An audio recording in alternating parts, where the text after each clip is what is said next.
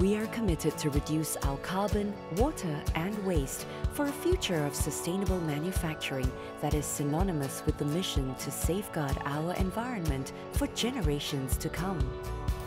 GSK's Sustainability Strategy. A blueprint which introduces green chemistry, the reuse and recovery of water and solvent, plus efficient waste treatment and disposal system.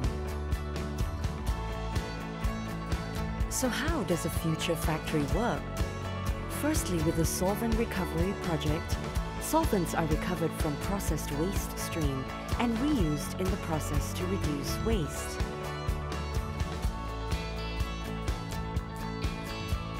In the waste heat recovery project, diesel and electricity are eliminated to generate both heat and cooling services.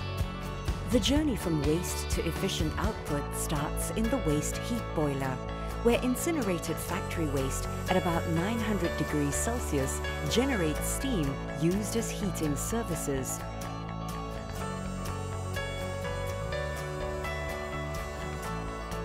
How does the excess steam help generate chilled water at 7 degrees Celsius that is used for process cooling and air conditioning? The absorption chiller uses saturated steam as a heat source, water as a refrigerant, and lithium bromide that has a boiling point of 1265 degrees Celsius as an absorbent to accomplish this. That is environmental sustainability and a future of sustainable manufacturing.